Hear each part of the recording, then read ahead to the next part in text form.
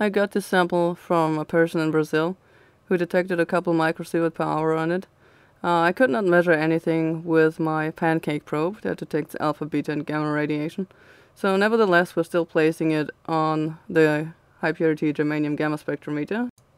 And well, what you can see is pretty much nothing. Background radiation. We still have the lines accountable for actinium in place from another measurement, which I will upload right after this video. It's about the quantum energy pendant, which will actually give us a reading. But this is plain nothing. So either it was very short-lived radioisotopes, such as from radon washout, that simply have decayed during the time that this sample took to be mailed to me, or it wasn't anything in the first place, so it could be that the detector that person was measuring with could be malfunctioning due to, I don't know, electromagnetic fields living beneath the power line, something like that.